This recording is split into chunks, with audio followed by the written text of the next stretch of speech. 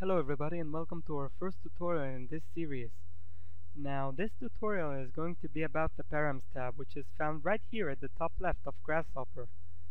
It contains many components, but as you will see, they all have something very basic in common. What they have in common is that they are all able to contain certain types of geometries, meaning they help us to take geometry from Rhino and bring it into Grasshopper. How do we do that?